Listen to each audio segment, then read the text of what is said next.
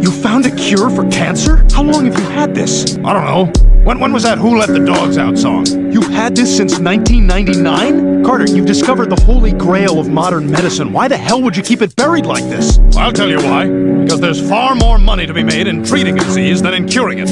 Why cure someone of cancer in a day if we can treat them for a lifetime and bill them every step along the way? What? That's insane! What you're doing here is criminal, and I'm gonna tell the whole world about it. Is that right? Who's gonna believe you? The internet? You'll be just another nutjob left-wing blogger. Security!